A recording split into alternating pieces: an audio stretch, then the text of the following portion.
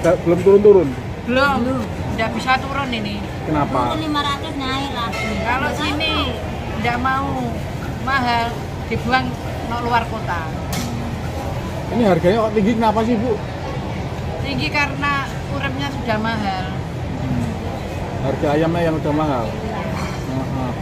Ini berdampak nggak Bu pada penjualan Bu? Berdampak pada penjualan nggak Bu ini? Sepi atau bagaimana dampaknya? Dampaknya pokoknya sepi. Kalau udah bako udah ada yang beli.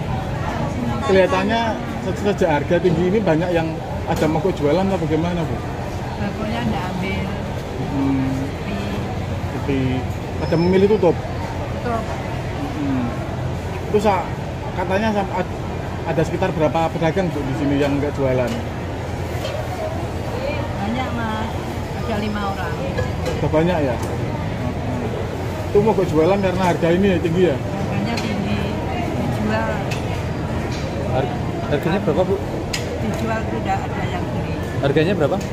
40. 40 itu sudah jualnya, harga jualnya? Jualnya.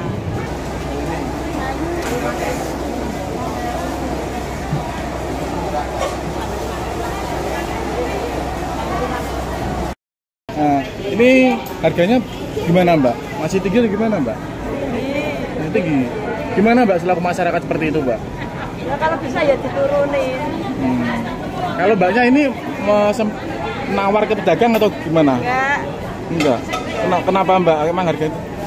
Ya nganut jahe ramah. Ngikuti harganya ya?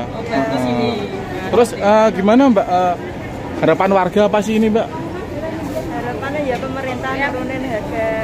Ojo lali lo di follow, like, ambil subscribe sosial media Tribun Muria.